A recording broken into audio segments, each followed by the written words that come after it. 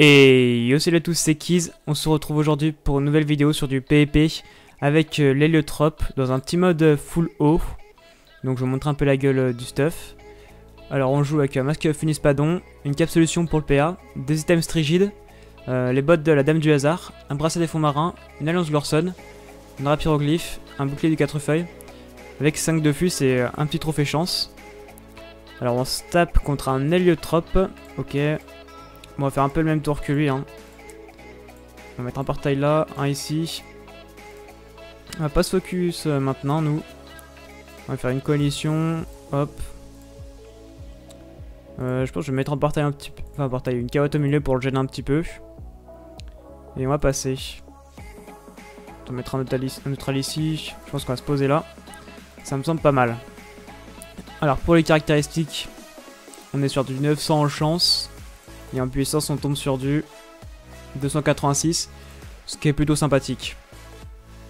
Alors, bon pour mon gameplay, vous attendez pas un truc magnifique, hein, je sais pas bien jouer du tout la classe. Je la joue seulement en PVM et encore juste pour tuer des petits boss, donc je me fais pas bien chier. Alors il met une arachné, un chef refus, une interruption. Ok. Et Scabal. Je pense que je vais essayer de rapprocher mes portails, moi, pour le gêner un petit peu. On va peut-être essayer de s'avancer un petit peu, hop. On va étirement. On va mettre un portail ici pour plus tard. Je me focus. Mes coalitions, hop. On va mettre un petit chat refus, je pense. Et on va se maîtriser. Et on va passer. Ah, le chef refus qui me troll pas, c'est bien, du coup il m'enlève pas l'ivoire. Ça c'est vraiment cool. Alors l'Eliotrope qui devrait nous taper. Malheureusement pour lui, il a mal placé ses portails, du coup il peut pas nous toucher de suite. Bon, sauf maintenant. Alors il a l'air d'être R. On a 50 d'esquive PM. Bon, c'est pas bien fou, mais c'est déjà ça. On perd pas de PM ce coup-ci, donc c'est pas mal. Il nous fait quoi d'autre? Il va peut-être en mettre un autre, non? Et neutral son portail. Non, l'interruption. Ok. Oula. Ok, l'arachné, je crois qu'elle aime troll, mais non, c'est bon. On doit pouvoir placer un portail ici, si je me trompe pas, ouais. Et nous, on va en mettre un là. On va peut-être s'avancer un petit peu. Non, on va rester ici, ça me semble pas mal. On va conjuration. Hop. Et on va mettre la première à plomb. Hop, est-ce que ça crit? Ça crit pas, dommage. Ça a fait des bons dommages. Le deuxième. Et on va neutral. Voilà, on fait des bons gros dommages. Moins 1200 x 2.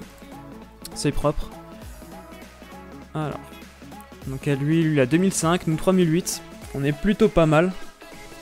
Pour le moment, il est midlife. On arrive à nous faire quoi? Il faudrait qu'il replace un portail. Ouais, faut qu'il pour nous toucher, il faudrait qu'il descende ici. Ce serait vraiment propre parce que du coup on pourrait mettre une sinécure. Ouh, on va pouvoir s'amuser là.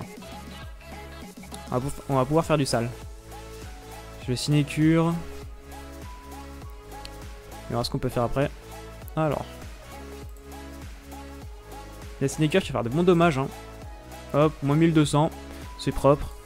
On peut mettre un petit point fulgurant. Ça dépend ce qu'on a la carotte. Non, on n'a pas la carotte de dispo. On va relancer une coalition pour le prochain tour. La tribulation qui tape du 700. Hop. Ah, on doit peut-être pouvoir le finir. Si jamais on crit. Et on crit parfait. Du coup, on switch sur un second combat. On enchaîne sur un second combat. Alors, on se tape contre un Roublard. Qui n'a pas l'air d'être agi déjà.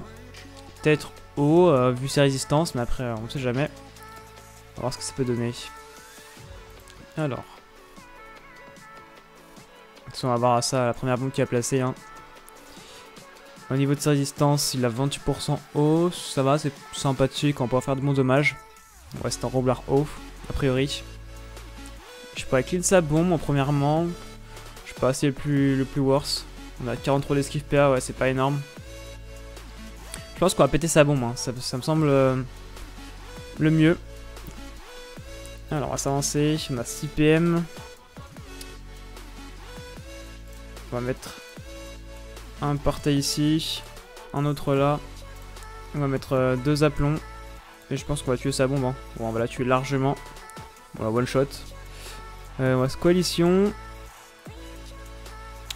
On a quoi d'autre à faire? Bon, neutral déjà.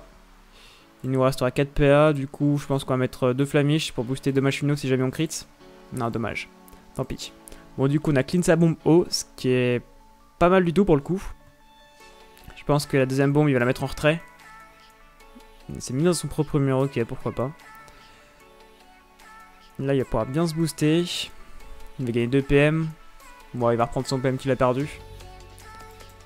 En tout cas, il met beaucoup de temps à jouer, ça c'est un peu chiant. Ce tour-ci, on va faire un focus pour se booster en puissance, ça me semble pas mal. Alors, il s'avance. Ouais, il fait un peu le tour, il va peut-être cacher sa bombe, non? Même pas? Ok. On va pas la toucher maintenant, je pense qu'on va plutôt jouer tranquillement. On va l'écarter un petit peu du game. Hop. On va la mettre là-bas. Nous, on va mettre un portail ici, on va se booster. On va se faire le focus. La coalition. Ensuite, je pense qu'on va neutral. Les 2 portails même. Hop. Et on va reculer. Ouais, ça me semble pas mal. On va peut-être se maîtriser également. Du coup, au prochain tour, on devrait jouer avec 13 PA. On va sûrement étirement, mettre un portail et le taper. Si jamais il est proche de nous. Hein. Enfin, proche de nous à une bonne distance quand même, pour qu'on puisse se toucher. Ce tour-ci, on devrait pouvoir bien l'éclater en vrai. Hein, vu qu'on s'est boosté, on a, ouais, on a tout. Oula, qu'est-ce qu'il nous fait? Il se rapproche pas mal de nous. Ouais, non, il peut pas nous mettre dans un mur. Non, il peut pas. Mais avec un Roublard, donc je choisis pas trop son tour. Hein. Ouais. Pourquoi pas. Alors, si on a un portail ici, normalement je devrais pouvoir le toucher. Si je me trompe pas. On va juste vérifier. Ouais, c'est bien le cas. Alors, on va mettre une conjuration. Et là, on va faire le maximum de dommages possible. Regardez-moi ça. 1700 prévisu si jamais on crit. Ça crit 1725. Je pourrais me mettre... Ouais, on va pas fermer le portail, je pense. On va jouer tranquillement. On va mettre une tribulation. Et on va finir par un peu fulgurant pour l'écarter de nous. On va se placer ici. Voilà, c'est propre.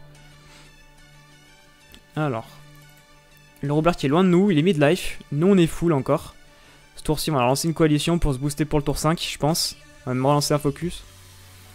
Si c'est possible, on va essayer de le mettre dans son mur. Ça pourrait être assez rigolo. Ouh, il a 10 PM. Oh, il peut faire du sale, là.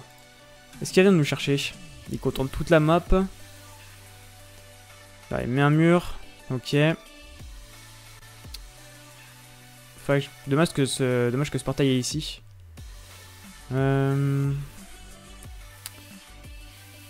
Normalement, j'ai peut-être la PO. Non, je pourrais pas le mettre dedans. Faudrait que je mette ça là. Ouais, c'est trop cherché. Si je mets une commotion ici, la bombe serait là. Ouais, je pense qu'on va tout simplement taper, pas se prendre la tête. Hein. Faut pas s'embêter. Quoi, je pourrais peut-être... Si, on va faire ça. Je le brimade, hop. Ah non, c'est la mal... Oula, j'ai mal joué. My bad. Ah, bon, on va se mettre ici, on va les mettre 2 points fulgurants, vite. Non, dommage. Moi, j'ai vraiment mal joué pour le coup, là. Je sais pas pourquoi j'ai mis ce portail, du coup. Parce que j'aurais pu commotion et le mettre dans son propre portail. Enfin, dans son propre mur, pardon. Petit fail de ma part. Bon, après, je suis pas du tout un pro Eliotrope, hein. Ce qui serait rigolo, c'est s'il me roule la botte et il me met dans son mur. Vu que je suis dans le portail, je reviendrai à côté de lui. Ça pourrait être amusant.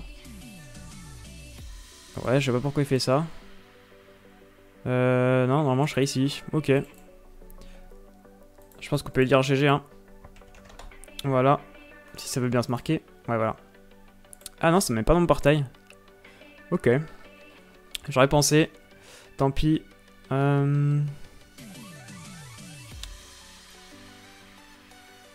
Bah, comme je pense qu'on va tout simplement neutral le portail. On va commotion le Roublard. Et le mettre dans son propre mur. Voilà, alors est-ce que ça va le tuer? C'est la one shot, bah parfait. Du coup on switch sur un second combat. On enchaîne sur un troisième et dernier combat. Alors on affronte un Zobal qui a 29% haut. Donc ça c'est sympathique. Alors il nous fait quoi? Il fait une diffrac. Un plastron également. Ok. Du coup il tombe à 1500 de bouclier.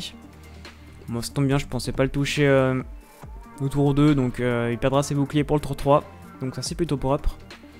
Je pense qu'on joue contre un Zobal distance vu qu'il a un bouclier Stala qui vient de se faire un masque du Quar.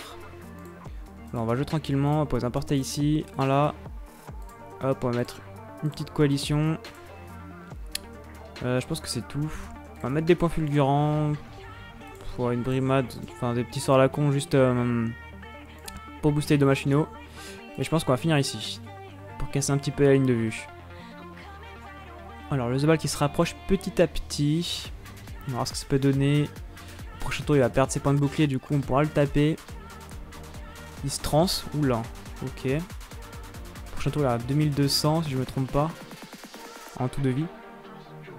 Il va mettre une arachné, on pourra la clean. Est-ce que la tribulation se tape bien les portails? Non, juste dommage. Oh, ok, très bien. On va se focus. Hop. On va se coalition également. On va mettre une tribulation, je pense. Ouais, pour clean l'arachné. Je pense qu'on va également s'avancer. On va mettre un chat ferfu. Ah, c'est pas de lancer dommage. On va se maîtrise. Ça crit, parfait. Et on a une petite flamiche. Bon, le chat ferfu qui me troll et du coup qui m'enlève l'ivoire. C'est relou, mais bon, c'est pas grave, on va faire avec. Le Zobal qui a 1500 PV, plus 700 du bouclier. Du point de bouclier. Il a l'air d'avoir une ligne de vue pour me taper. Non, il fait des distances sur le chat ferfu, ok. Alors, est-ce qu'il va fuir? Faut que je regarde la ligne de vue pour le toucher. Il me fait une apathie. Sûrement une deuxième. Parfait. Bon, bah, ok, très bien. Il se place loin de nous. On va mettre un portail. On va mettre un ici. Un là. Et on va commencer à le taper. Je pense que je vais mettre ça. Et on va lui mettre deux aplombs. Alors, le premier aplomb qui passe, on lui fait moins 1600 et du coup on va le clean. Bon voilà, parfait. Du coup c'était Kiz, j'espère que cette petite vidéo PvP vous aura plu. Et je vous dis bah à très bientôt pour une nouvelle vidéo. Bye.